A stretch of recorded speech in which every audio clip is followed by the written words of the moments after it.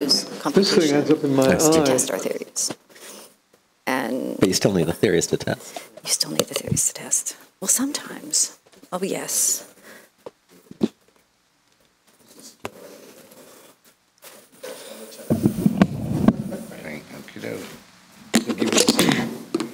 Okay. Hi, good morning, everyone. Welcome back to Helix Center. This is roundtable number 4 in our series on coding in a new human phenotype. The topic for today's talk is our natural language generators for real. We've have a wonderful panel of experts to talk to us about this and talk us through this. If you didn't see any of the 3 talks from yesterday, I really do recommend you take a look at them on YouTube, where if you look up Helix Center, you'll find them. They really were terrific. So I want to, without further ado, go on and give a brief bio of each of our esteemed panelists. First, Francesca Rossi is an IBM Fellow and the IBM AI Ethics Global Leader. She is based at the T.J. Watson IBM Research Lab in New York, where she leads AI research projects. She co-chairs the IBM AI Ethics Board, and she participates in many global multi-stakeholder initiatives on AI ethics, such as the Partnership on AI, the World Economic Forum, the United Nations ITU AI for Good Summit, and the Global Partnership on AI. She is the president of AAAI, the Worldwide Association of AI Researchers. Dennis Yi Tenen is an associate professor of English and comparative literature at Columbia University. His teaching and research happen at the intersection of people, text, and technologies.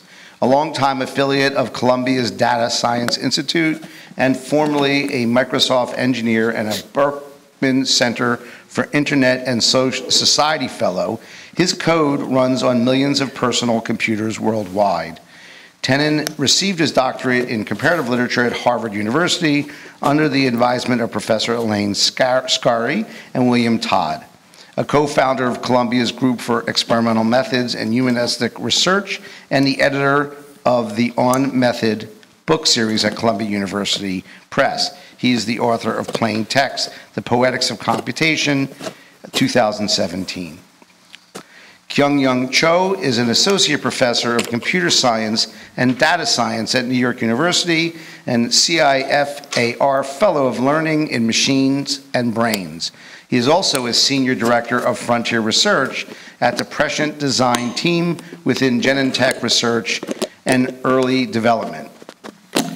He was a research scientist at Facebook AI Research from June 2017 to May 2020, and a postdoctoral fellow at the University of Montreal until the summer of 2015 under the supervision of Professor Yoshua Bengio, after receiving his PhD and MSc degrees from Aalto University in April 2011 and April 2014, respectively, under the supervision of Professor Juha Karhonen.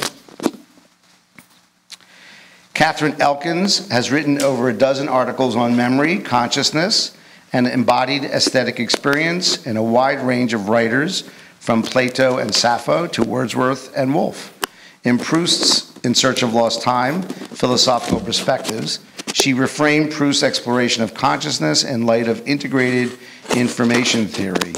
In The Shape of Stories, she used the AI software Sentiment Arcs to develop the first robust methodology for exploring the emotional arcs of stories.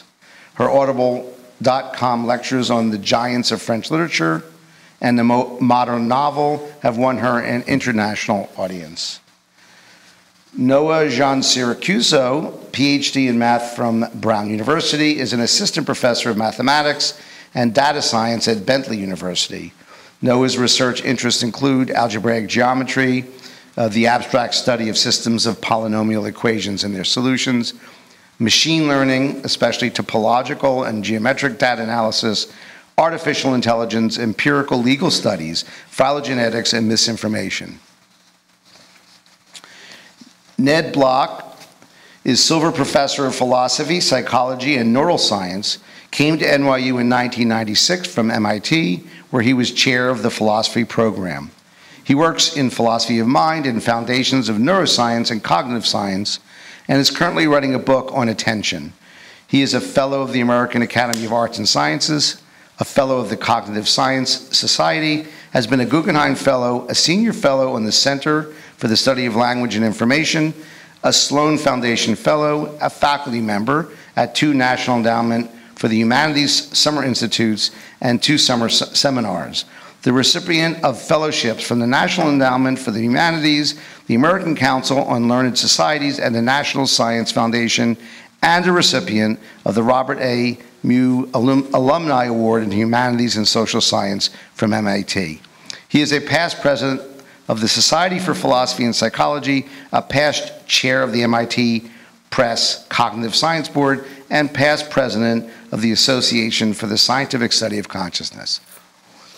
Okay, it's quite a mouthful. Anyway, speaking of mouthfuls, so we're going to be talking today about a artificial language generator and what that means for us in our near and more distant future. So welcome, everyone.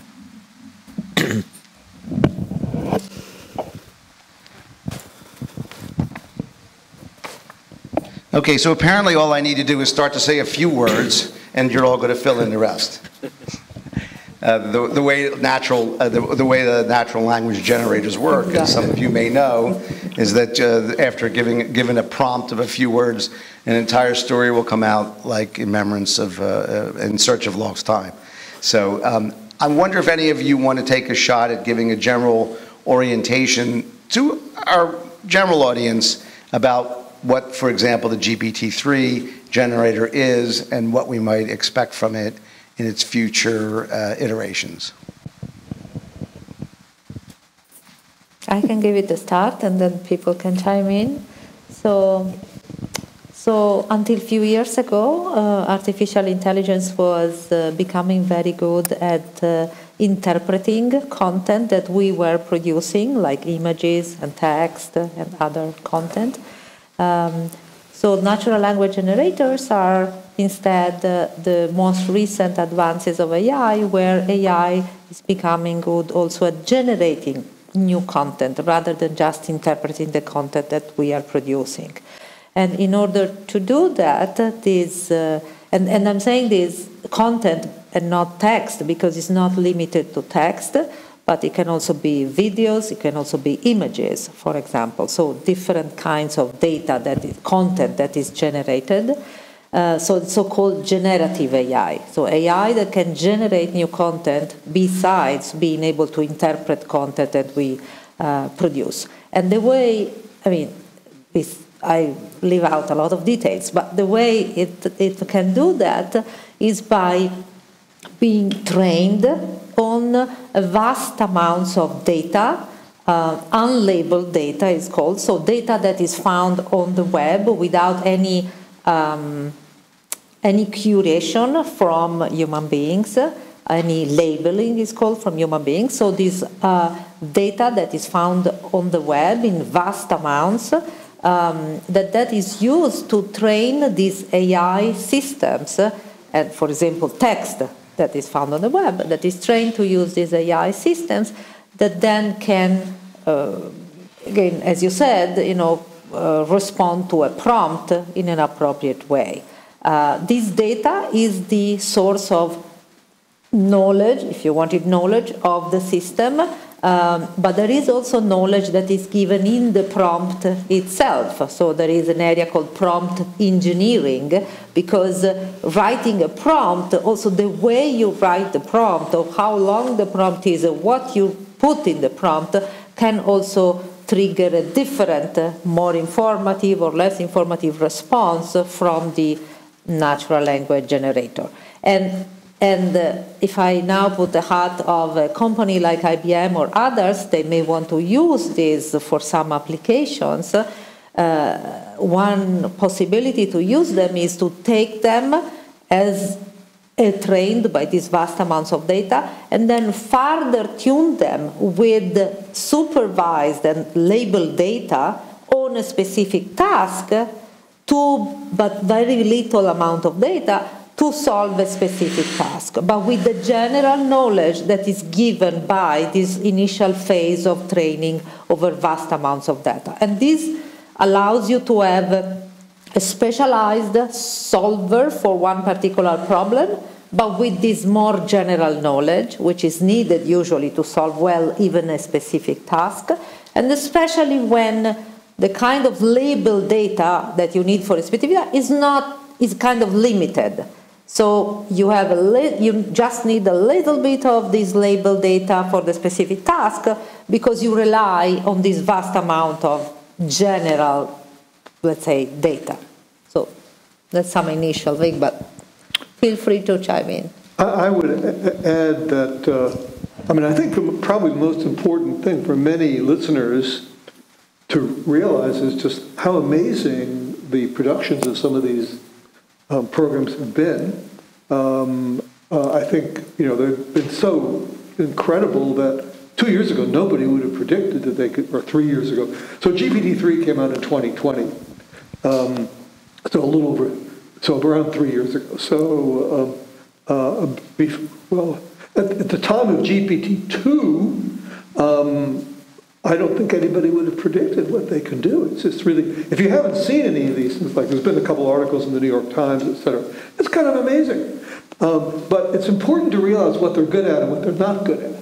So what they're good at is open-ended context where there's no very specific right answer, where what counts is style and creativity. That's what's kind of amazing. Creativity. These things are good they're the opposite of what everybody would have expected. So they're really good at it. So, for example, the New Yorker published a poem in the style of Philip Larkin. It was actually pretty good.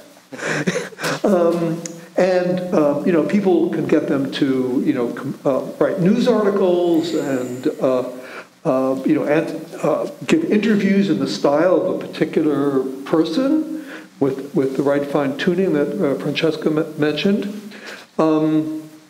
So that's kind of amazing. I think that's the first thing to realize, is that it's just how astonishing they really are. But the second thing is the severe difficulties. So the one really bad severe difficulty is that they have, as been pointed out by many people, no world model. So they just continue a style in a certain way, and with ignoring the actual facts.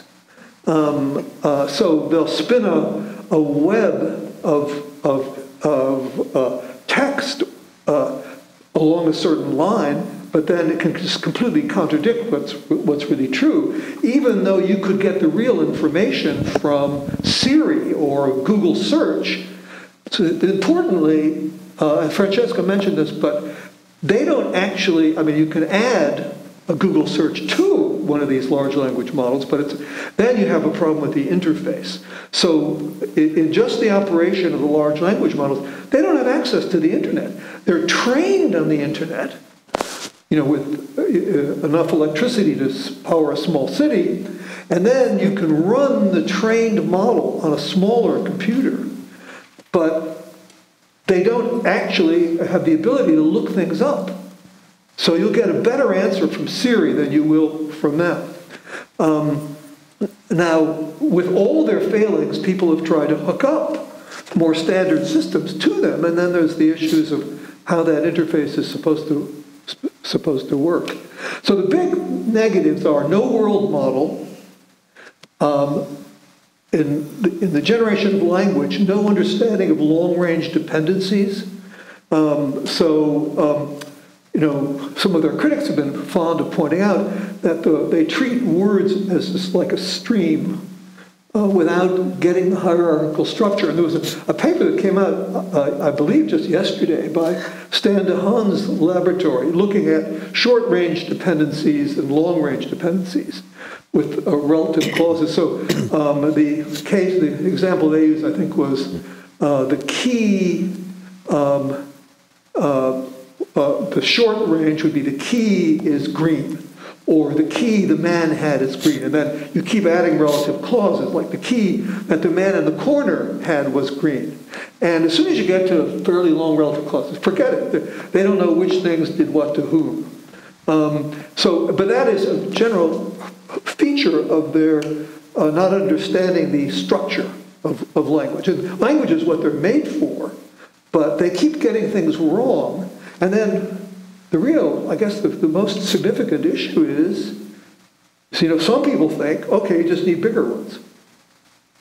And then others think, no, there's something really principled missing. And I think that's the key debate. Mm-hmm. Another thing they're really bad at is logic and arithmetic. Again, like the opposite of what people think. So I think, people in the who aren't familiar with these things have to realize they're quite different from, their strengths are different from what everybody would have expected, and their weaknesses are especially different from what everybody would have expected. So it's a pretty peculiar thing. And, for me, I'm more interested in the mind than I am in lots of other things. And I want to know, what does that tell us about the mind? I can actually put something on top of that. Is that so one of the issues I see, us looking at all these amazing language generators like the GPTs and whatnot, is the fact that they are doing something amazing, which is very obvious because we can just see them doing amazing stuff. But we actually don't know exactly how those amazing things are happening. So that just pointed out the creativity, which is amazing, right? So these things are actually creating something new that it has not seen before during training time. And then in the term of the machine learning, that's called generalization. So how can these models be able to do something that it was not trained on explicitly? And then how it happens in the statistical sense is that it does all those counting of all the patterns they see during training. And then what it does is that because it has a limited capacity, it needs to compress all the things that it has seen. And then while doing so, it loses some information. But the information lost is information gained on the things that it has not seen before. And then what are these the new patterns that this compression mechanism or the training algorithm are actually focusing on that we find really amazing. So the process of, let's say, generalization or the creativity by compression is a complete mystery at the moment. A lot of people, a lot of theoreticians actually do work on it from the perspective of, well, is there some kind of, let's say, implicit, let's say, regularization happening? That is, you regularize how learning happens, and thereby encouraging these models to do something that it has never seen before. And how does that actually connect to the amazing nature of the generalization of the creativity that we see? And then this lack of our understanding of these very simple fundamental things. Essentially, we're saying that, these models are counting and compressing. And somehow, magically, thereby, it does generalize to a completely unseen or the new things that look amazing to us. So what is this, right? It's a very simple thing, right? The question is out there, but we have absolutely no idea what is the even right way to approach answering the question. Well, let's stop for a second about the word creativity. I mean, there's so many different branches to look into, and we'll hopefully do that. It's amazing. So I'm going to stop about the word creativity because let's stop and imagine that I would prefer we use creativity as demonstrated by these as like creativity with an asterisk and not assume right off the bat that it's the same property that we have, we instantiate when we're being creative. Is it just a very advanced way of being a dancing bear? Are these very, very clever things that do wow us because I didn't think a computer could write something inventive like that? And how deeply does it go? And as you were saying, Ned, in some ways, what does it mean about the mind and creativity in humans? So does anyone want to take a little whack at that? I think it's helpful to zoom in for a second on the training process itself. So we talked about how it scans this text. It's actually a very simple process that it's undertaking while it does this. It doesn't read the text, but as it processes the text, the computer algorithm just masks or it sort of hides random words, and it asks the neural network to try to predict the missing words.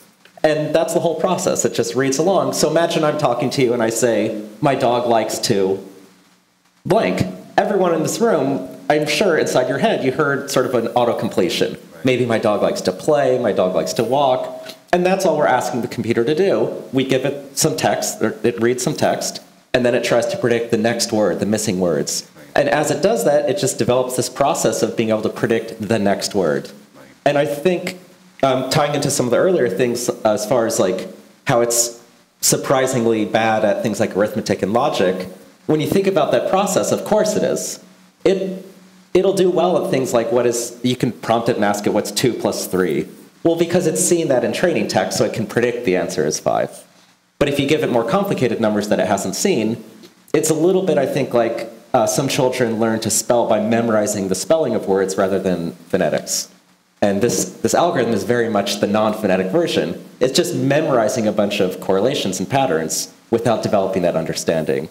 What's surprising, I think, is that it does have some hints of understanding that it shouldn't from such a basic process.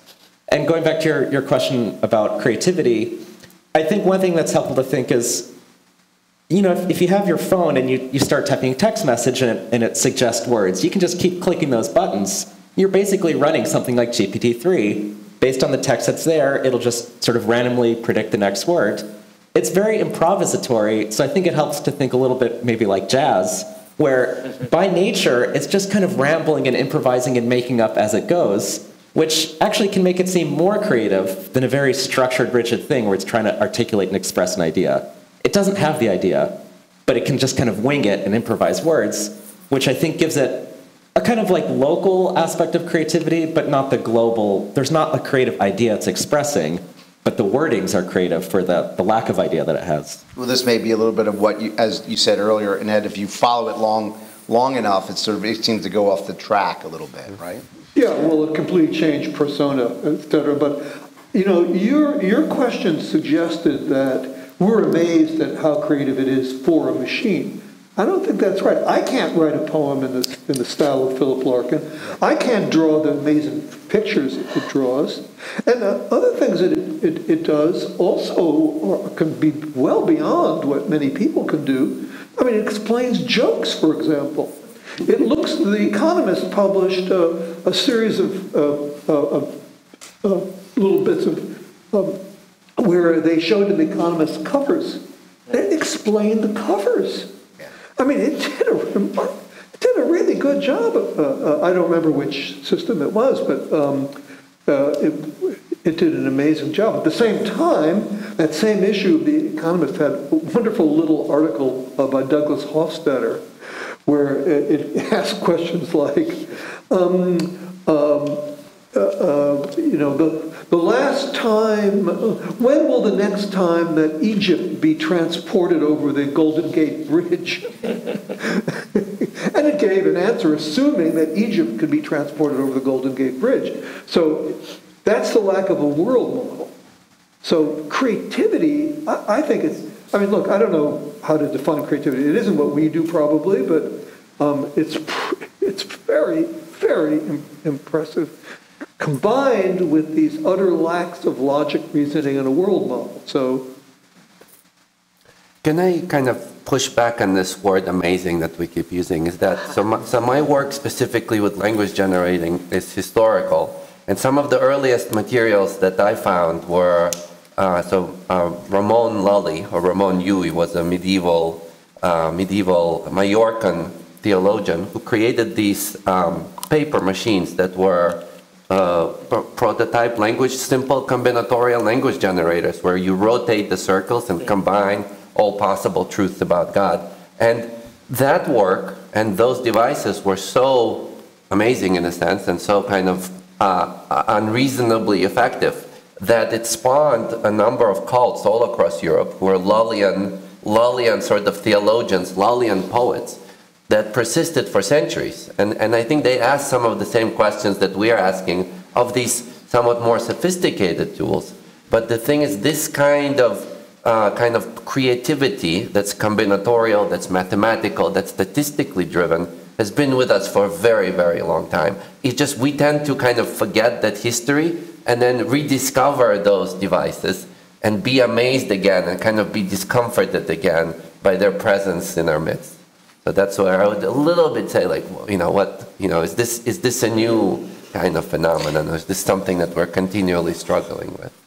I will say we were teaching earlier form of deep learning that would generate text, and it worked pretty poorly. It was somewhat word salad. It seemed creative, but it didn't really make sense all the time.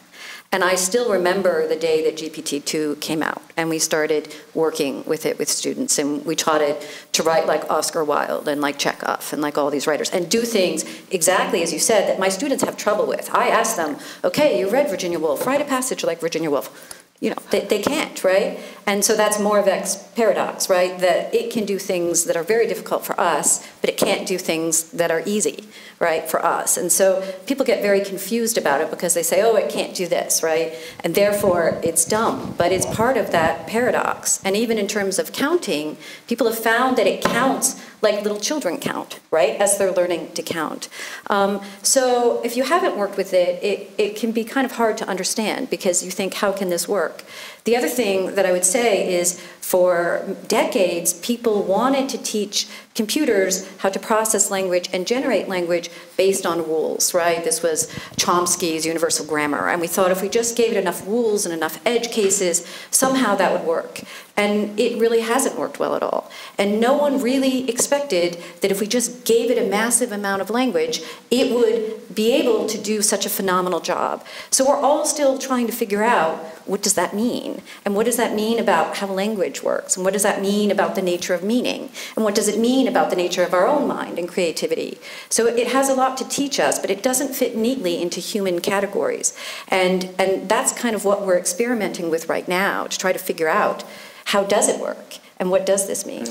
Yeah, in my view also, I mean, connecting also to what was said earlier, you know, many of these behavior that we see as amazing, historically you say that this happened many times, are, as you say, a bit cherry-picked, because you know, then you generate a lot of different text from a prompt, and some of them are amazing, and some of them are amazing in the negative and wrong way, you know, because it's completely out of track. So we have to be aware that there is no real reliability there.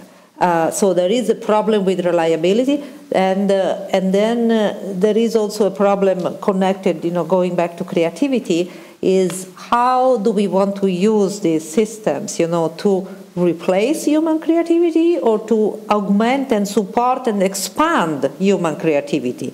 Like one of my recent talks, I did these PowerPoint slides. All the pictures in my PowerPoint slides were generated with DALL-E, which is not a text generator, but an image generator from a textual description of a scene. So all my images were generated using this algorithm, and they were beautiful. And I was, oh my God, you know. But then at the end I said, okay, wait a minute. I didn't use any graphic designer. I didn't pay any copyright because you own the images that you generate with DALL-E. So what does that mean if everybody would do like that? Then graphic designer would be out of a job.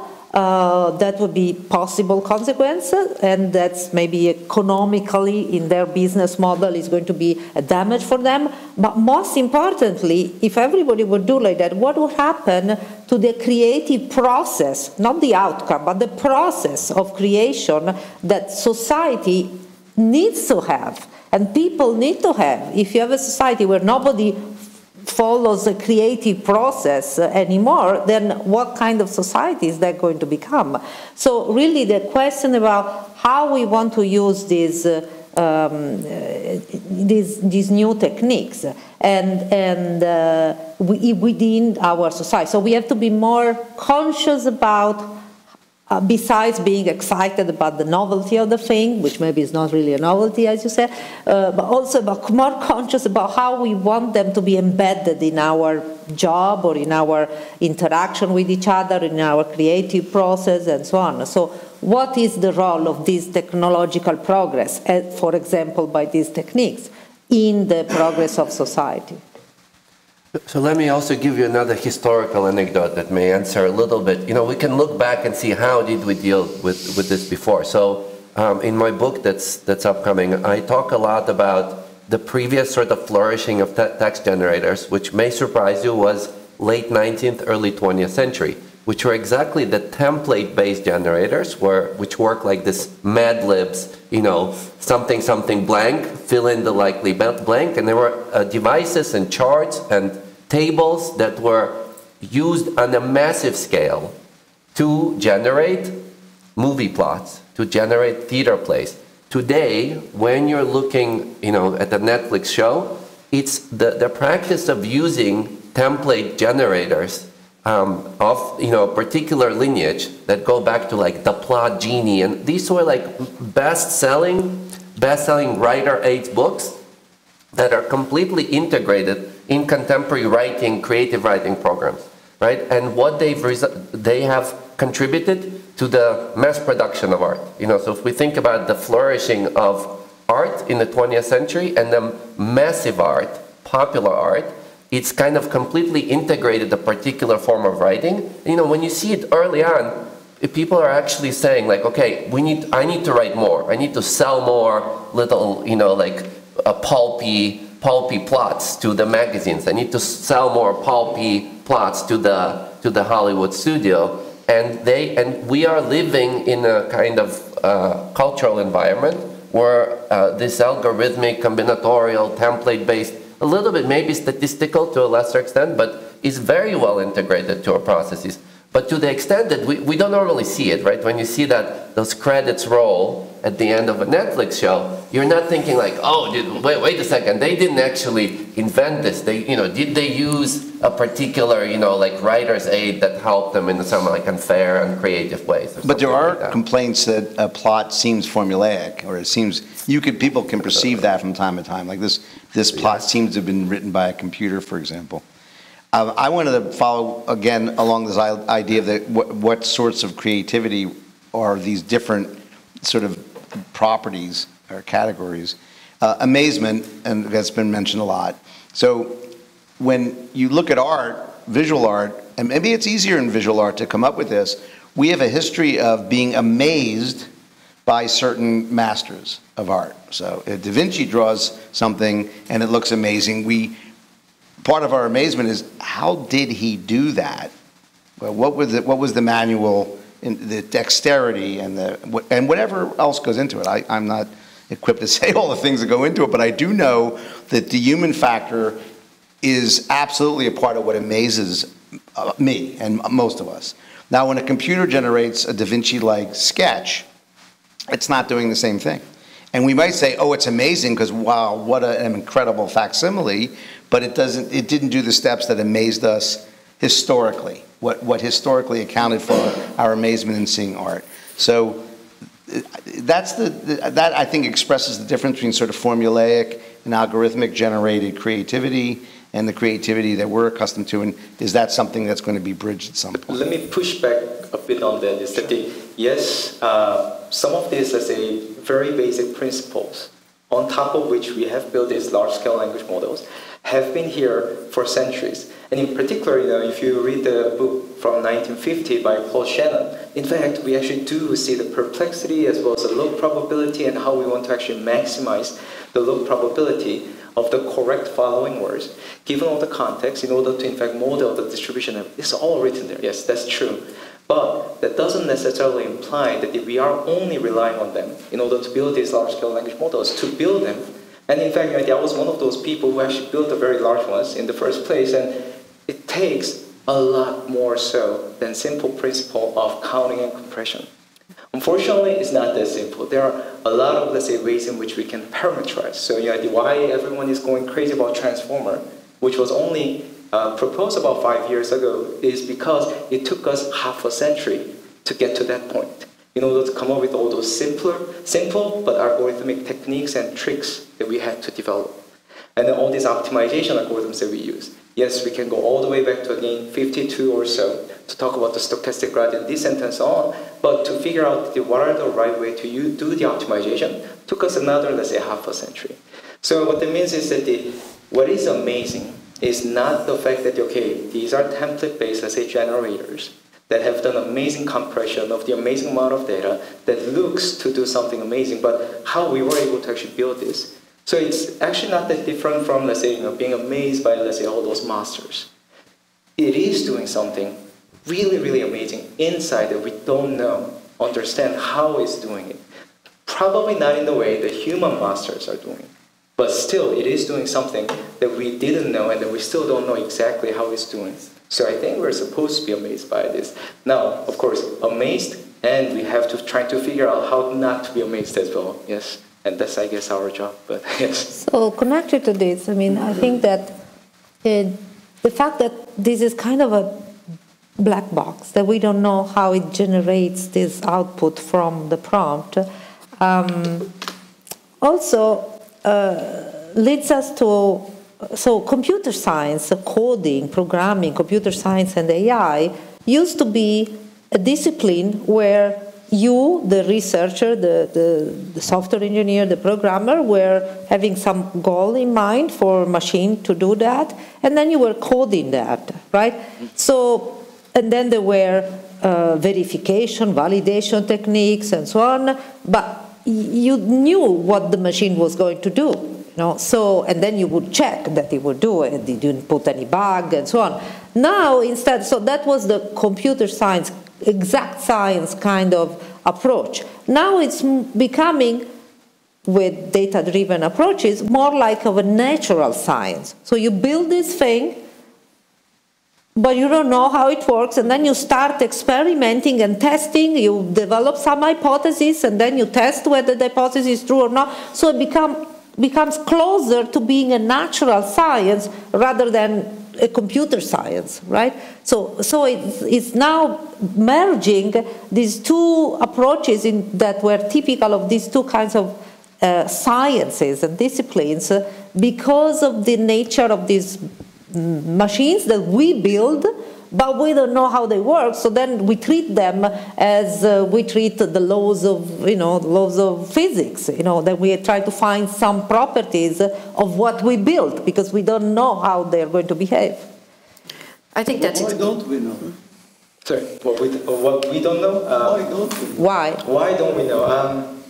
So I try to answer the question myself every day. So, yeah, but the reason why we don't know how these things work is almost by construction.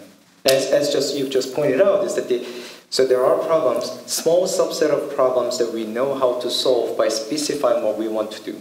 And then that's what the traditional computer science has focused on over the past, let's say, centuries, right? And then there is a slightly bigger subset of the problems for which we know that nature or the evolution has figured out how to solve the problem. So for instance, us driving, right? So any person you give them 20 hours of the driving lesson, we know that person will be able to drive in the New York City without any issue. So there's that subset of the problems where we know solution exists, but we don't know how to implement the solution or implement the solution. And then there's a slightly bigger subset of the problems where we don't yet know whether nature or evolution or the universe has figured out an answer to, but that we want to solve those problems because so if you solve those problems, it's going to be very, very practical and whatnot.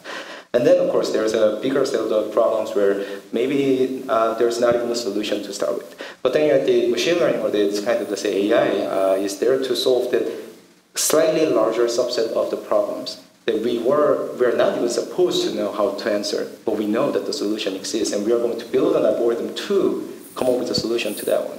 So in a sense, if we knew how the solutions that were given out by these machine learning or the AI algorithms were working, then we probably would not have needed AI or machine learning. So let me give also an oversimplified view of my answer to your question. So when you know how to solve a problem, you can define an algorithm, which just means a sequence of steps. So you do this, and then you do this, like a recipe. No, you take the ingredients, then you mix the eggs and the whatever, and then you do this and you do this, and at the end you get what you wanted as a result. So if you know how to solve a problem in that way, you code these steps into with whatever programming language you have, you put this into a machine, and the machine will follow those steps. So then you don't have a problem of not knowing how the machine goes to the result, because the machine followed exactly the steps that you told them to get to the result. But when you don't have these algorithms, very clearly algorithm to find a result of the solution to a problem, like in recognizing a face of a person or driving or whatever, you don't have this very very nice recipe, because there are so many variables to consider, so much uncertainty and so on. So what you do, you just give a lot of examples of problems and solutions, and then let the machine learn from these examples by looking at the problem, finding something in output, and if the output is different from the solution that you gave, just modifying a little bit the parameters so that the distance between the two is smaller. And then with the next problem. So at the end, you get a machine that by testing it behaves rather well in that problem of finding a solution. But you don't know, you cannot see, there is no sequence of steps that tells you what the machine is doing exactly, how to solve the problem, because there is no sequence of steps. As he was saying, if there were a sequence of steps to solve that problem, you would use it, and you would not use this other algorithm. But to recognize a face, for example, there is no one sequence of steps that you can use. So you have to use this other approach, but then you're not sure exactly what comes out and why it comes out. Let me give an illustration of how little we understand. So all the big famous successes have been driven by a machine architecture called the transformer architecture. However, I think initially people thought, well, look, it's this architecture that's really responsible for all this stuff. But now it looks like people are moving towards getting similar successes using other architectures. So it's not even clear that it is the transformer architecture that is really responsible for the big successes. So I think what she said about natural science, it is much more like a natural science now. You can build the successful models, but understanding what they're doing is like we're examining it, like we examine the nature of atoms or something. So it's a real puzzle. Well, we don't know how we ride a bike, really. I mean, in the sense in which we don't understand computers and how they figure out problems, we don't know how we ride a bike. I mean, we know we train ourselves. Careful with that, because there are things that sound similar where there is a real simple algorithm, like catching a fly ball. Right, I was going to say that. There's a statable algorithm. Yeah. It seemed mysterious, like riding a bike, and then turns out there was a statable algorithm. But following along with Francesca's idea, it required natural science investigations to come up with that solution, because the person on the street who rides a bike or the outfielder who catches a pop fly can't tell you, well, this is how my brain figures it out, right? It's a scientific problem to look into, right? So another example like that is chicken sexing. So for many years that was, I thought that was illegal. You used to have these, there was a school in Chicago, actually called the Chicago School of Chicken Sexing. And the problem was you had these baby chicks, but you didn't know whether they were hens or going to grow up to be hens or roosters. So for commercial purposes, you need to separate them. And for years, there were these trained people who did it, and nobody knew how they did it. Then somebody did, investigated a little more, and they figured out exactly what they were doing, and now they have a very simple method of figuring it out. So you can have a lot of things that people can do through training, and you don't understand them, and then if you investigate, sometimes you understand them. And that may well happen with these machines. If we get many different architectures that can do the same thing, look, it could turn out that the fundamental basis is just prediction. That, people didn't used to think that the way the mind worked was so heavily reliant on prediction. And, for some years now, there's people who study perception, not cognition, but perception, have been focusing on prediction. Maybe that's the key here, is that however you can do the prediction, that's what makes the thing run. If I can just add to that, so what we've been doing in the lab for a number of years is precisely this kind of experiment, and it is extremely tricky. because it is sampling from this distribution of probability, but you can actually tune it to get more surprise or less surprise.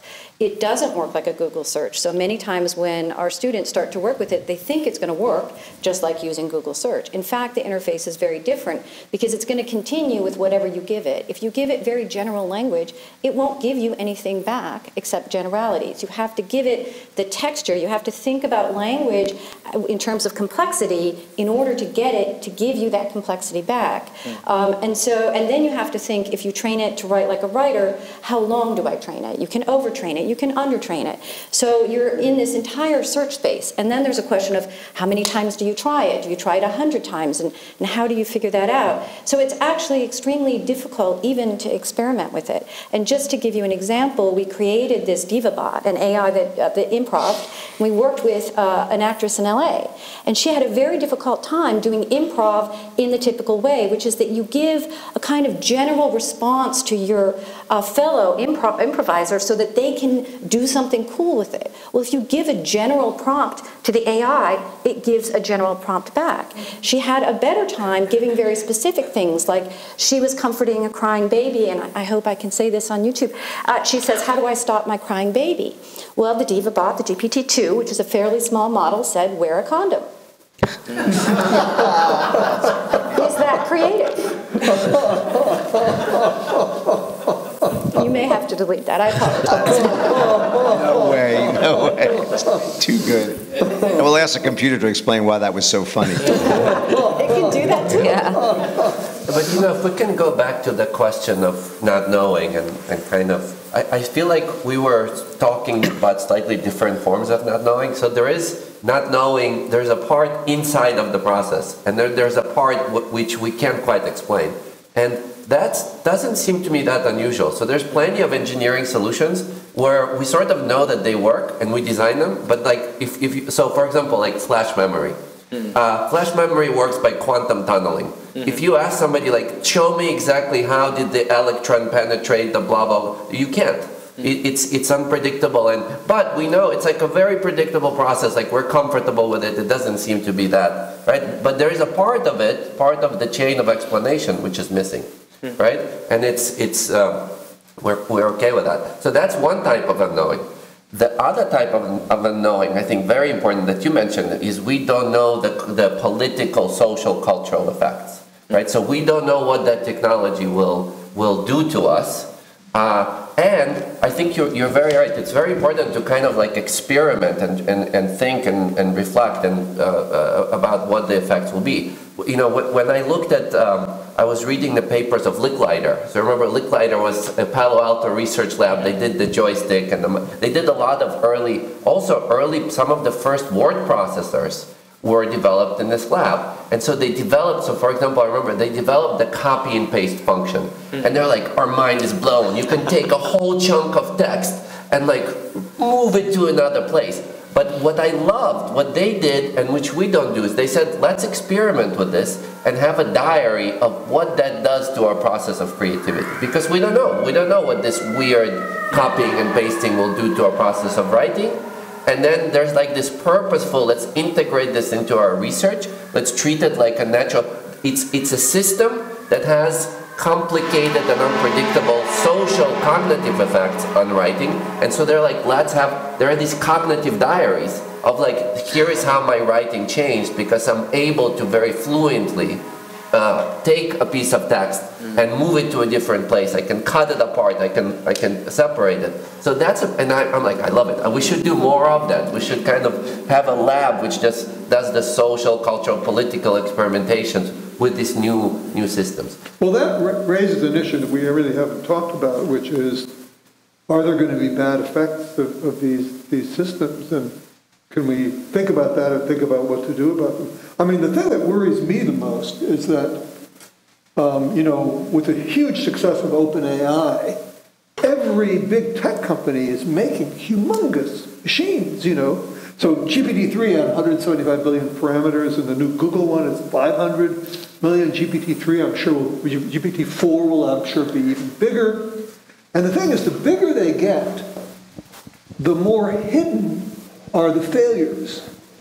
So they'll be able to, the failures won't be just so much they're out in the open, but with all the money invested in them, there's going to be a lot of pressure to use them. And people are experimenting with pixel inputs and robotic outputs now. And I think there's so much money in this stuff now, there's going to be, robots with eyes and can do things in the world, and they're going to be powered by these machines that in some fundamental way are unreliable. I think that's the term that Francesca used. They don't have a world model, they don't know what the facts are, and they can't count very well, or they can't do, I'm sure that the, GPT-4 or GPT-5 will be really good at small arithmetic problems, but maybe there'll be some other arithmetic problem where it'll completely fail. And those things will be used commercially, and it's not just a matter of being correct or failing. It's also that these models, that they don't know exactly what it means to fail and be correct, but it's also that these models are trained in this way. They don't have really a clue of the values that we want to have in our technology when we allow the technology to make decisions or to recommend decisions to a human being. So they don't know about fairness. So it has been shown that in many examples, these models are biased. So they say things, they write things in a way that shows that they are biased. And that's because there was really no curation of the data that they were trained on. And so, and it's not possible to have a curation of that data. Maybe it will be possible by using this two-steps approach, like first you build something like GPT-3 and then you further tune it for a specific task, and then you try to do the best you can to do bias mitigation in that second step. But in any way, you have to find a way to make sure that they do things or write things in a way that embeds our values. Otherwise, not only they tell you wrong things, but they tell you things even when the problem is not right or wrong, but they tell you things in a way that is, the GPT-3 has been tested in a suicide hotline, and somebody interacted saying that he was thinking about committing suicide, and GPT-3, I don't know if it was GPT-3, but the language model responded, said, you should. So we have to be careful about deploying them. First, we have to understand how to embed our values. And I have this feeling that to embed values in these models, you cannot just do it with more data, more computing power, and only a data-driven approach, but you have to combine data-driven approaches with rule-based approaches. Because, bottom-up and the top-down approach, you cannot, it's a big word. I'm saying, I don't see that emerging for now from a data-driven approach only. Well, I can push back on that a bit, because especially on the idea how we cannot actually solve these problems from the using, let's say, data-driven approach. In the sense that the set of approaches that we have used so far in order to build these large-scale language models, right, is extremely, extremely narrow. In particular, when we view the entire field of machine learning or artificial intelligence. So let me just call it, let's say, more of a passive, let's say, machine learning, where the data was somewhat collected with purpose that may not necessarily align well with the purpose of how we use data. And then we try our best with this statistical approach in order to, let's say, count better, compress better, so that it's going to generalize better. However, that's just one very narrow sense of machine learning. In fact, another side that I would call as, let's say, active machine learning is where we introduce the assumption that these systems are going to actually interact with the other systems or even with the environment. And then with that, of course, we can either make them actually interact with the environments, or we can also say that, here's a set of data set that was collected based on the assumption that there were some kind of interaction that is going to happen in the future. Then we can now start using all those offline reinforcement learning algorithms, active learning algorithms, and even some of the notions from causality and things that are beyond the simple, let's say, statistical approaches come in. And then my sense is that may not have to be rule-based, but something that is beyond, but already there are a lot of, let's say, candidate algorithms as well as the sub-disciplines of the machine learning that are being studied, and that have been studied for many years. Like, again, historically saying, Alan Turing already wrote a lot about the machine intelligence, and one of the things that Alan Turing did mention and emphasize back then, in, let's say, in his writing in 40s, is the necessity of the reinforcement. So the system interacting with the users or the environments, and then get the signal that actually tells the system about what it observes is aligned well with what it's supposed to do. So I almost feel like it's not really about the overall data-driven approach, but more like the narrow subset of the algorithms that we have used so far. So what is the limitation of that? And is it possible that we already have some solutions to many of the issues that have been raised with the current generation of language models? Maybe GPT-4 or is going to be trained with something else, or 5. Okay, 4 I heard that they already trained it, so maybe 5. I like what you're saying, and one of the reasons why I teach humanists and social scientists and artists all about AI is because I want all of us to have a seat at the table and discuss these things. But one of the most interesting things to me so far is I ask students to come up with these rules, and they're very uncomfortable, and most do not, and they find that their ethics and their value system cannot be put into rules. And so we're going to have to deal with this in an interesting way. And then the question is, whose rules and who decides, right? And can we even decide amongst ourselves if we agree on what these rules are? So I agree with you that we want to have a human-centered AI, but I'm not sure it's as easy as just coming up with rules. But isn't it the question to all technology, right? So, and what you're saying and what you've mentioned is embedded values or embedded. Okay, what are the embedded values in the automobile, right? Like, look at the effect the roads and cars have had. So it's interesting how we're in this moment. I think because it's called artificial intelligence, we're like, we expect more from you.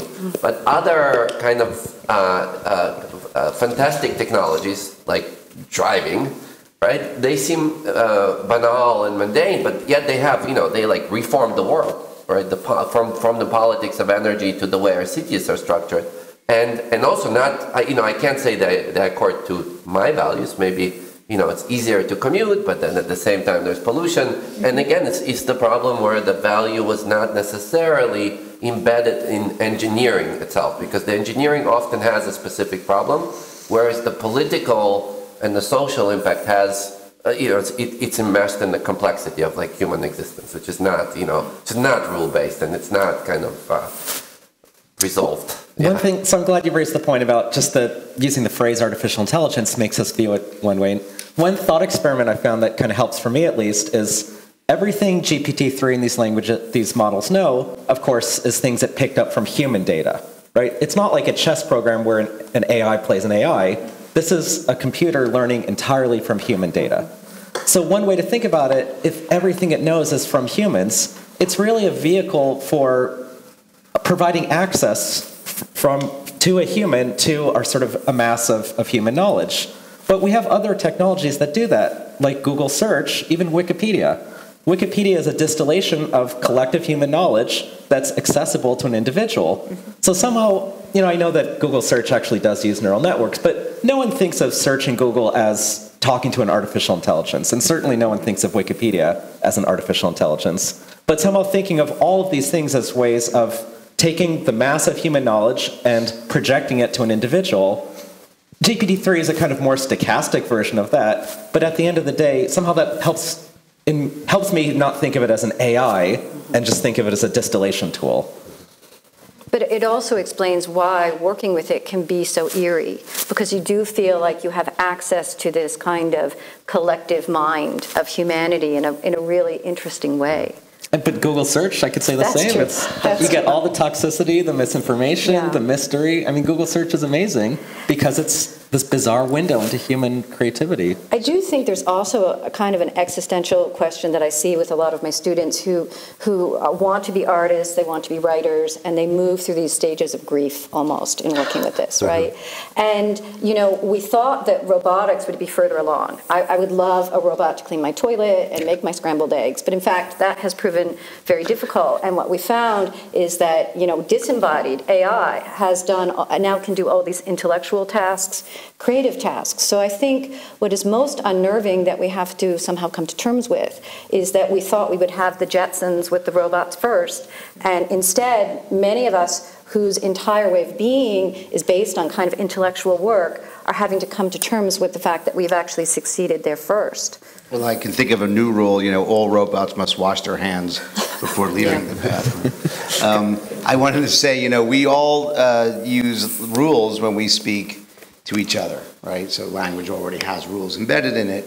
But one of the things that hasn't come up so far is that in the history of human discourse, people make promises and vows, and they swear oaths and things. Those are all basically language-based behaviors that we don't see or hear so much about, and maybe it's happening, I just don't know about it. But I think that's such an important aspect of human language generation, that we make promises.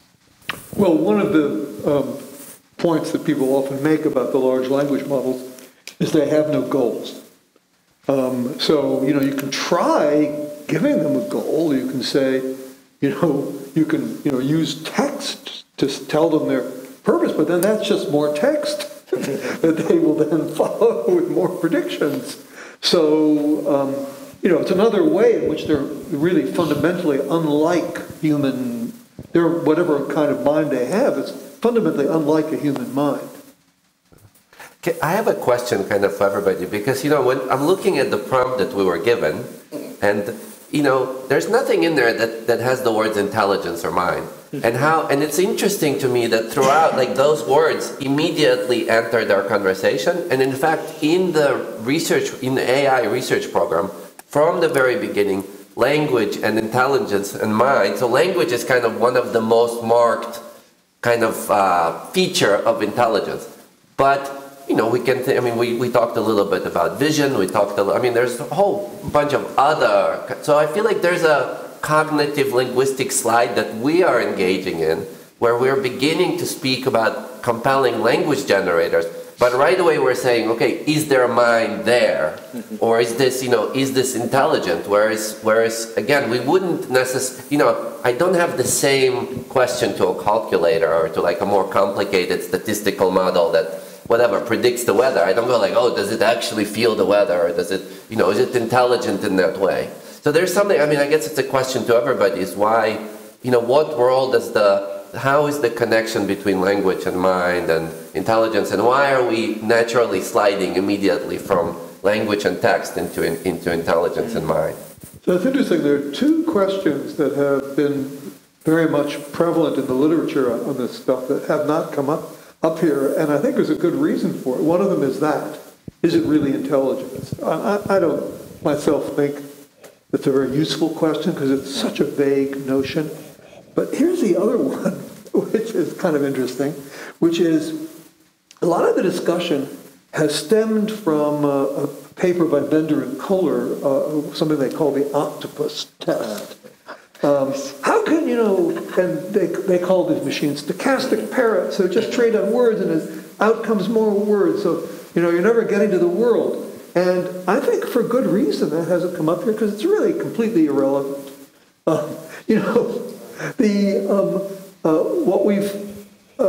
The issue of can something trained on more words be in some reasonable sense intelligent, creative, solve problems, do things, it's a kind of non-issue really. I think, there's a good reason why that hasn't come up here. But it has dominated a lot of literature. Well, but does it, haven't the failings that you mentioned at the very outset, the sort of glaring failings where it seems computers don't have a worldview, isn't that an example of how intelligence would, some definition of intelligence would perhaps address that problem? Well, I don't think you can solve it by definition. There are certain, maybe we could use a neutral term, intellectual capacities that they do extremely well, better than us, and others where they don't. So I think we have really focused on that issue here and also trying to understand what it is they are doing. They do seem to know things a little. I mean, you mentioned that as well. And that's part of when we do experiments, we're trying to figure out what does it know. Now, do I mean know in a human way? Absolutely not. When you see it fail, those are clues. So GPT-2, the much smaller model, we had a student train it to write MTV Daria episodes. It seemed to know the characters. It seemed to know the kind of plots and the ways that people interacted. But it would make really bizarre goofs. A person would pick up the phone and then pick up the phone later in the scene. Somebody stirred lasagna. You know, and you go, oh, you don't stir lasagna. It's ridiculous. But then, right? And so but the fact that you notice means most of the time it does actually know. And so that's the fascinating thing. And we had a creative writer give it a prompt about an inky black sea. It immediately knew that these people were probably on a boat, that they might be fishing, that when they pull up a net, usually what it has in it, it's unusual to have a body, which it did. It knows that the ocean is not made of ink, right? So it does seem to know stuff, and that's what we're experimenting with. I mean, people get upset because it's not knowing like a human, but we're still trying to figure out what it knows and what it doesn't know. Coming back to the stirring the lasagna, I mean, I've never made lasagna myself, so I can't really tell what it is. But you never know. Maybe on the web, but there was somebody stirring lasagna. Because you never know what people can do to this recipe.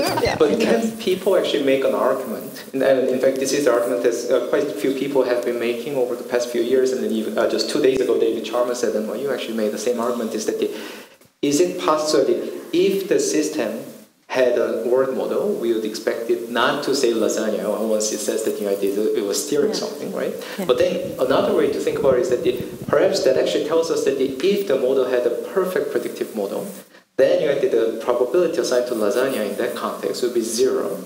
And then in that case, can we actually say the other way around, saying that, well, look at this amazing predictive model it has, that probably implies that it has the word knowledge or the word model in it already. So then perhaps by simply making prediction better and better, or the model's predictive capability better and better, maybe it's going to automatically, we'll have to come up with a word model that's going to reflect how word works and how we think and so on, right? So is it really... Yeah, no, I agree. That's why when I say it cannot, I mean, you cannot say this approach cannot build a word model. Maybe by building a better prediction model, then that would build not an explicit word model that you can see, but then as a result, the result would be as if it had an explicit word model. But I don't know. I don't know. That is the big difference. We can make explicit. We can formulate explicit ideas. Right. Keep a record of explicit facts, and that's not what these machines do. And I think the question is, can the kind of compression training that they get give that effect? I mean, I'm betting on no myself. I'm betting that there is something about being able to be explicit.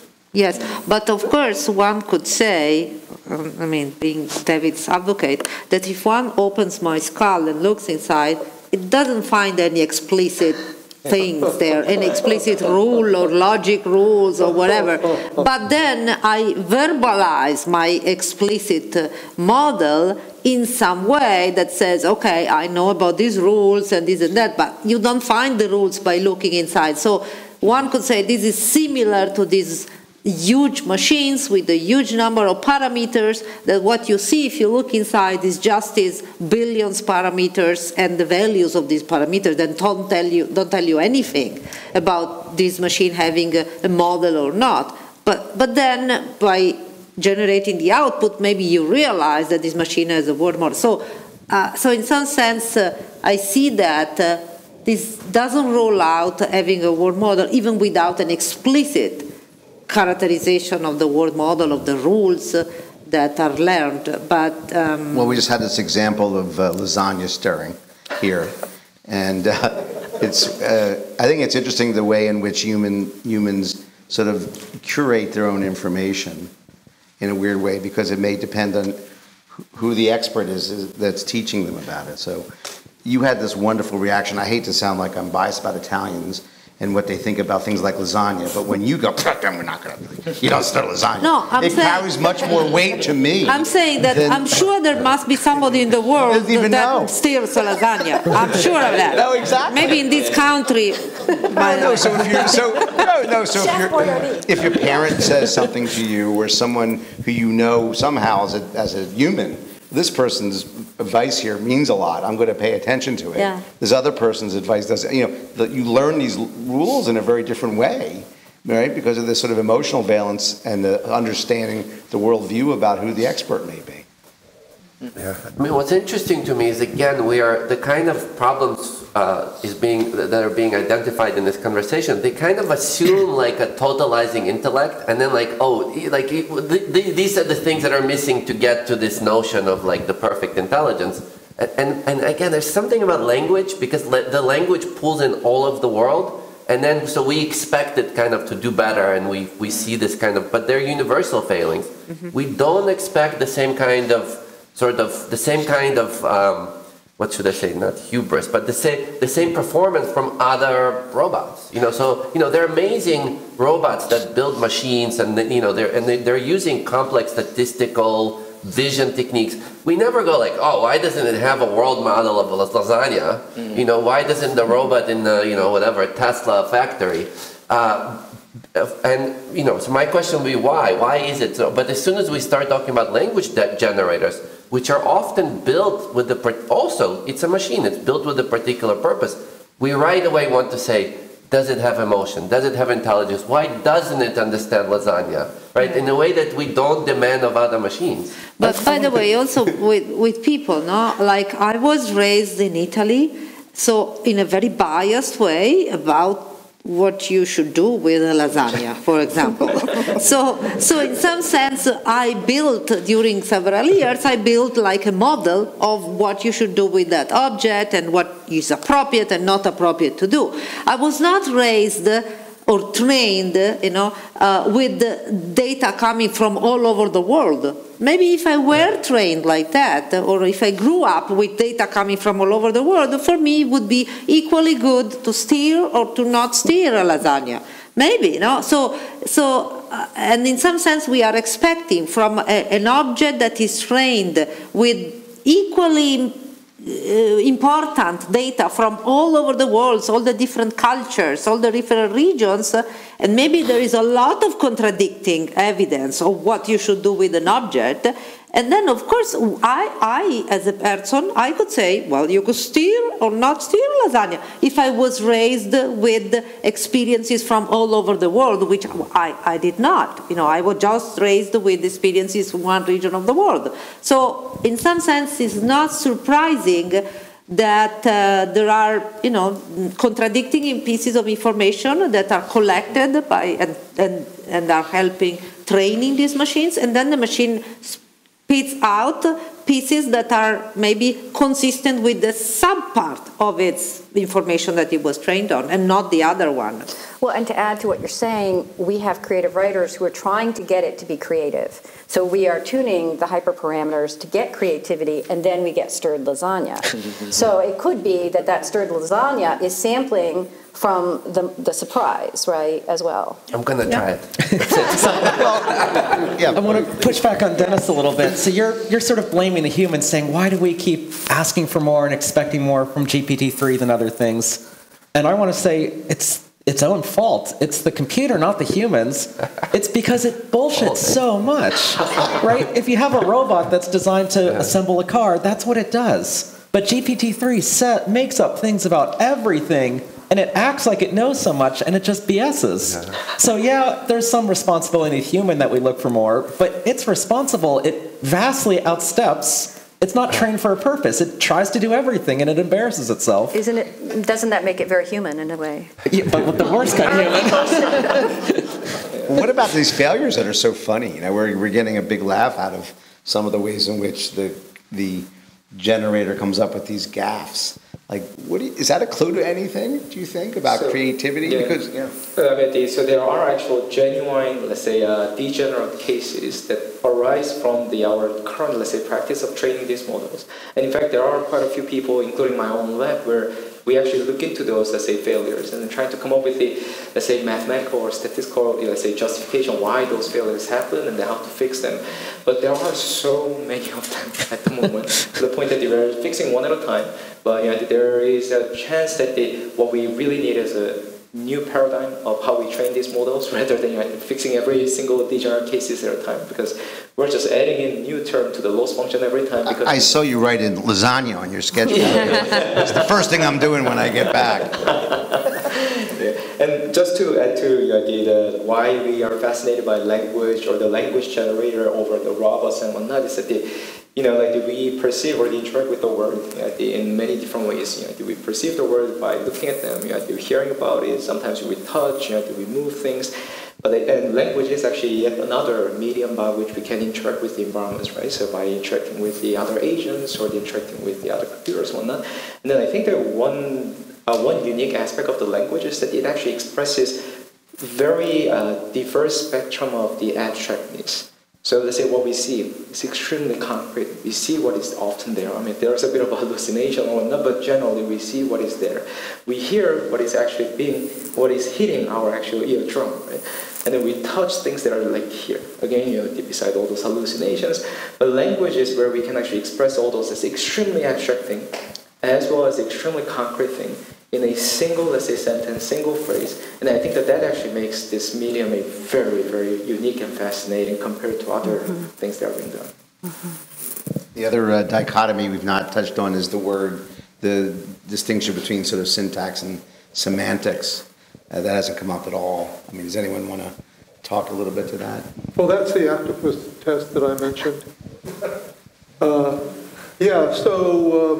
Look, it depends on what your theory of semantics is, what it is for the machine to know the meanings of the terms.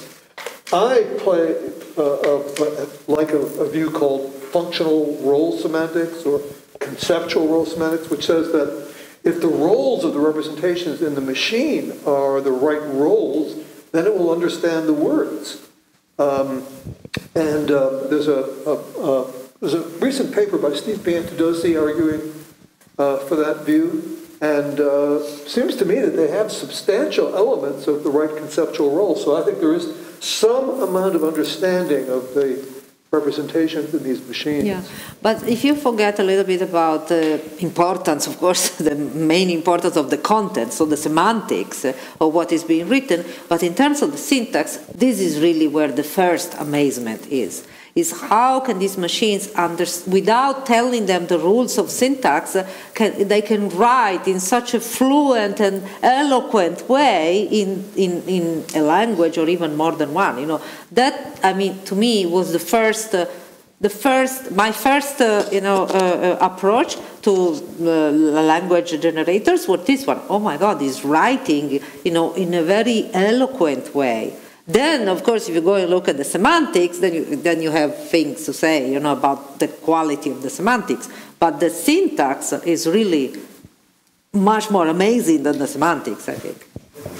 The way I think about it is there is an underlying statistical representation of language that assigns kind of words and their occurrences to like a vector space model. It looks like the stars, and certain things are likely occur to next to other things. So when you say I want to eat, blank, some things are probable because they occurred in the training corpus, and some things just rarely or improbable rarely occur. So now so when you translate language into a statistical model, this is where I begin to think, okay, is that model sentient? Does it have semantics? It is what it is. It's a particular mathematical model that represents language in a way. So I'm actually much more cautious to not go the next step and to say, to personify it and make a metaphor and kind of animate it, to say is it going to do this kind of stuff? I just want to add one more anecdote from history, is that the paper by Markov, the original Markov chain generator by Mr. Markov, which was published in either German or Russian, and then it made its way in translation. Which you had a great explanation. It's like it's a chain. It looks back, it sees a letter, and then it says what's the probability. It was letter by letter. that paper was on Pushkin. It was on generating Pushkin's prose, and he by hand created like a simple letter-by-letter generator that produced, and it was also like, it's amazingly effective. It's the simplest mathematical model. It produces like very nonsensical Pushkin, but nevertheless, it was effective, right? It right away got us to like the point where we are saying like, wait a second, this thing is producing sentences. It also has the same kind of problems. It has difficulty with context, obviously, because it only looks back one letter, right? So these are, so I think by trying to not fall into the same metaphorical, the same kind of language which we slide into, which is intelligence, mind, sentience, and just try to like restate what we mean in other ways. Like, this is a statistical model. Do we say, how do we talk about statistical models? I think that helps us kind of move past some of the, I think last night, we saw some beautiful magic tricks. Like, there's some magical tricks here that are in our minds.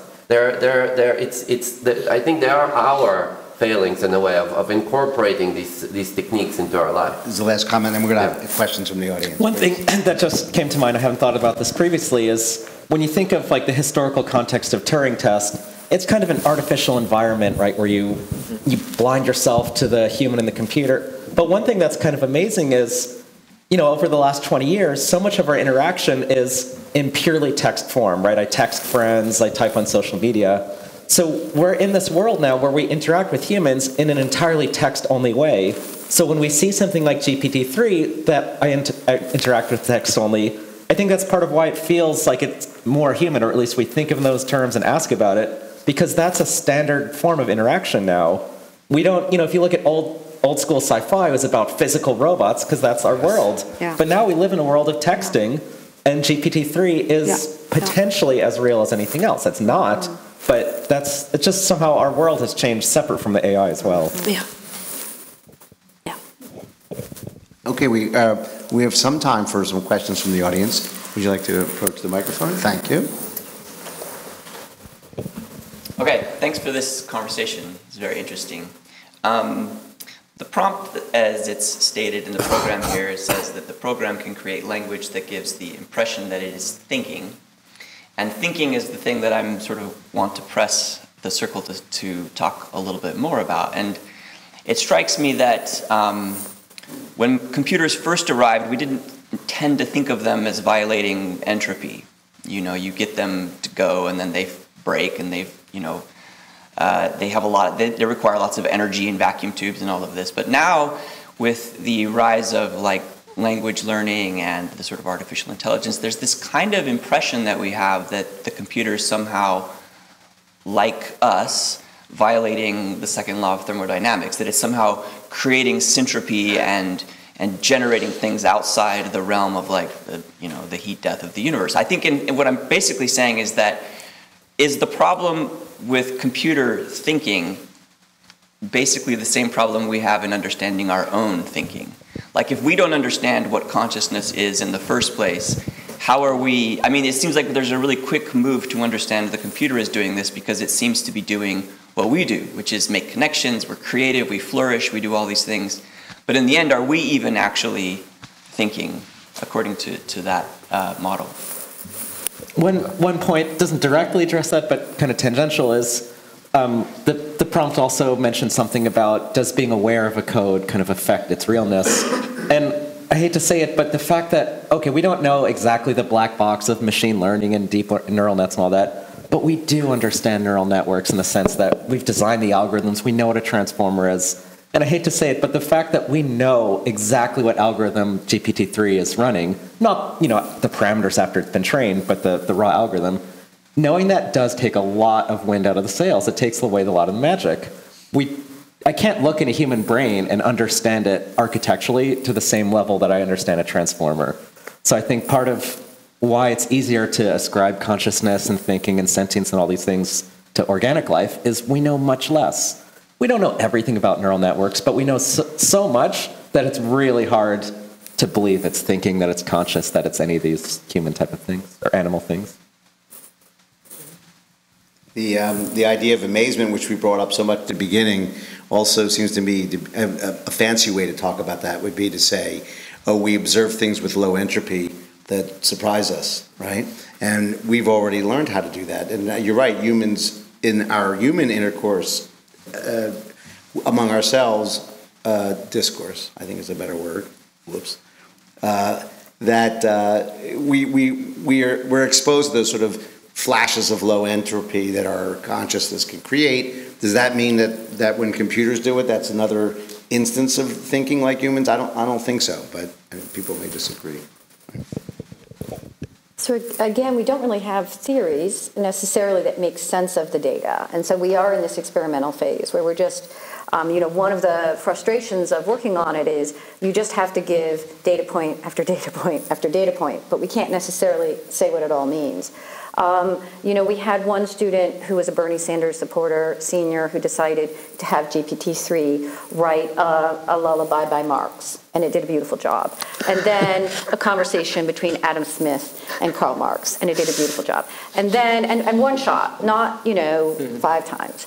And then, what would Karl Marx say about Bitcoin? And it said, well, he might say this. I mean, it was all very, so is that thinking, is it conscious? Of course not, But it is doing something that we recognize that as difficult in terms of intellect, and we don't really have a way of making sense of that with our current theories. We just have to look at the examples. Yeah, I think important thing to note here is that even humans, right? So whatever we say and whatever the new knowledge that we seem to create does not necessarily actually become important knowledge, but it's always all about looking back, right? Hindsight is 20/20. So we do increase the entropy. Whenever we say something, almost everything is going to be forgotten and is going to be considered noise when we look back on a couple of years back. So we do increase the entropy, but and then these machines are the same thing, right? So these models were trained to minimize the entropy based on the data, and then what we know is that the entropy of the trained or the learned distribution has to be greater than equal to the original entropy. So it's always going to increase the entropy. But then the thing is it all comes down to distillation process, right? So we look at all those things, and then we pick what are important, creative, amazing things, and then we're going to kind of keep them. And then maybe the more important process than this kind of language generation is. Mm-hmm. Great, thanks. Yes, thank you again for a great panel. I have a question. We talk about language like in the literary sense, like putting words together, but I would be curious, what if GPT-3 can formalize and then try to predict mathematical language? And what I'm trying to get at is, you know about Gödel's theorem, right? Like that, like the mathematical language of arithmetic is either incomplete or inconsistent. I would be curious if a system like GPT-3 can try to do all the combinations that mathematical language can generate, all the possible sentences, and find out a contradiction in arithmetic, which we say could exist, but I don't think anybody has fathomed what inconsistency lurks within arithmetic. I would be curious if GPT-3 can be applied to mathematical language. Thank you. So of course, the answer is yes. Some people are actually training these large-scale language models on the formal language or the mathematics equations and so on. But I think the one thing that is interesting is we don't even have to go into the incomplete theorem or anything like that. But in mathematics and computer science theory, we have a very well-established theory of the hierarchy of the problems that we can solve based on the complexity, right? So it could be memory or that could be just a computational complexity. And then one thing we know is that, these language models that we build have a very fixed amount of compute that is assigned to each and every input. So for instance, let's say we're trying to solve traveling salesperson problem, and we know that that's an empty complete problem. And then we know that the GPT-3 or whatnot has only the quadratic complexity with respect to the size of the input, let's say graph size. And then what we know is that the unless traveling salesperson or the NP turned out to be P, unless that happens, we know that there will be instances of the traveling salesperson problem that cannot be solved by this kind of GPT-3. So I don't think it's about the training a model better, getting more data, but there are some fundamental computational limitations that are actually being imposed by our own construction. And how to go beyond that is a kind of, let's say, research direction that people are looking into, and they often call it, let's say, universal transformers or whatnot.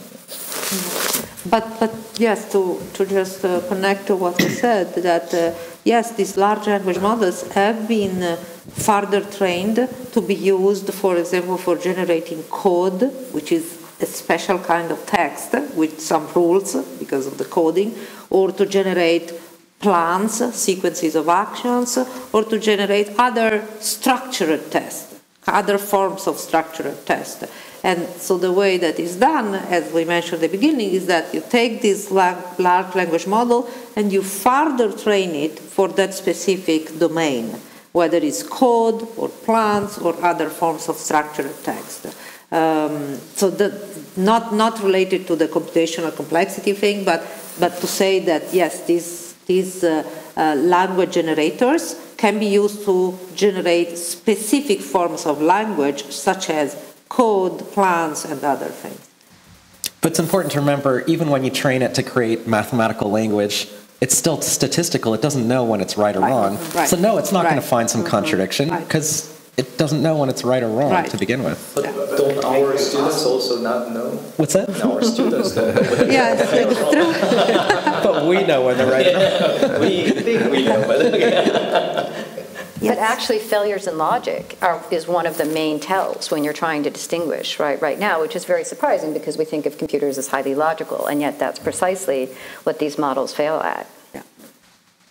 Hi, thank you all for this amazing talk. We talked about world models a bit, and I think it might be interesting to take the view that the success or failure of an algorithm is actually nothing to do with the algorithm, but rather the human judgment that deploys in a given context a world model to judge what a computer has done. And we mentioned about the continuing progress of AI in the future, or algorithms, and I can see actually two vectors. One in which, based on how we deploy these in actual real-world systems, we are so used to seeing all this quote-unquote BS that we actually lower our judgment function to say that this is acceptable to us, or we don't have as sophisticated world models to judge the outputs of AI because we're so used to growing up with them. So if you have any comments on that point. And the other question I have for all of you is, coming to the earlier question on what does it say about mind that we started with, has it changed for you how you understand yourselves as human beings?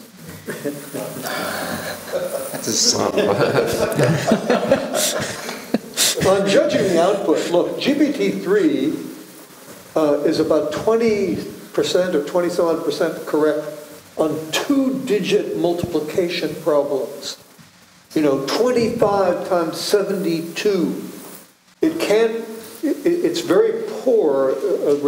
Come on, that's not by human standards, that's not a particularly sophisticated kind of issue. So, the failures are severe. And as we were discussing earlier, I think the key issue is this a matter of different kind of training, bigger models, more training? I'm sure that some future model will be much better at these arithmetic problems, but will there still be, some astonishing failure at some kind of mathematical, logical thing? But, to answer the question, I think the answer is yes. Because you've seen also in this discussion that we often do these analogies. And so whenever we try to test or even analyze or discuss these large language generators, we always, or AI in general, we always think, at least I always think in terms of human beings. We learn from data, we learn from examples, we learn from rules, we abstract from data to rules. So, and that thinking about how humans do and reason, it's translated in our, for example, in my work, in my research project, is translated, my understanding of how humans do things is then translated and tries to be adapted into the AI space. So for example, my recent project is about thinking fast and slow in AI. So to take that cognitive theory of how humans make decisions by combining the thinking fast and the thinking slow and see what it would mean inside a machine. What is the thinking fast? It's just machine. data-driven approaches is the thinking fast, or does it also generate then emerging thinking slow behavior, or you have to add the thinking slow behavior because it doesn't emerge from there? So in my job, I always do analogy between humans and machines, or differences that certainly helped me in recent years, to understand better how human minds works as well. Can I also say, when I confront questions like these, I'm reminded of the old distinction between kind of functional, like, is the proof going to be in the outward representations of intelligence, or is it going to be in the inward, some kind of inside structure that, there's a long philosophical tradition in thinking about it. But I myself am skeptical about these algorithms telling us anything kind of internally, kind of any answering existential questions about the mind or God or love or whatever it is. But functionally, I think the answer to what will these algorithms teach us, that's not a speculative question. It's a question of how will these algorithms will be integrated into our daily practice. And I think that's a matter of observation. That's a matter of engineering. One example I'll give you is that I guarantee you, all of you who teach, our students will be using these algorithms. They're already using these algorithms to write fairly mediocre, like C+, B- papers, because it's so easy. You can right now go to a website, put in a bunch of like really good papers, and produce like a somewhat nonsensical, but you'll be like, oh, that's an interesting idea. I never thought of that, B-. Now, that changes my, maybe, hopefully not at Columbia, but that changes my practice of teaching. That means when I assign papers, I can no longer view a paper as this like special insight into my students' ability to comprehend something. Because I know now that the student is thinking with the computer in a hybrid way, in the way we've always been doing, but now the computer is playing more of a part. So now, and this is, I don't have an answer, by the way, now I'm thinking, okay, to be in front of this train, can I give them, and I love the various experiments your lab is doing, can I give them papers and say, actually, explicitly write them with GPT in some way, and then show me kind of what is the next student paper format? What is it going to look like? And I think it's going to be something different because these algorithms are unreasonably effective, because they're magical and they seem to surprise us in a particular way. That means they will transform our practice of teaching in this example. I think that's excellent, yes. Well, I hope my own internal language generator chooses the following word. I think this was a stirring conversation, and wonderful one at that. We have another question? Yes. Oh my goodness. Now, I hope you will not call the wagon and have me sent to the loony bin for what I'm about to say. I'm a Jungian psychoanalyst, and part of what we do is we try to learn all the mythologies of the world, which is, of course, impossible, but get trained in mythopoeic approaches, mythopoeic, analogous, associative approaches. And the way you're talking about what's in the computers is the same way we approach dreams. I'm really so struck by this, because a person could have a dream that Egypt was sent over to the Golden Gate Bridge. And we would look to see what the unconscious associations are. Is this a person who's putting great value in renewal of life out of an Egyptian system, but is drawn to commit suicide and thinks about doing it on the Golden Gate Bridge? So then you look at all the underlying associations. So my fantasy is, in some weird way, because you are all trained so well in rational thought, that the unconscious, associative, mythopoeic level is getting picked up in some way. And so just think about it, but consider it, which means look at it from the point of view of the stars. Yeah. Okay. That's really excellent. Very well put. Well, thank you again, everyone, and we will be reconvening at 2 p.m. for our talk on the metaverse. Thanks again. Thank you. Thank you. Thank you.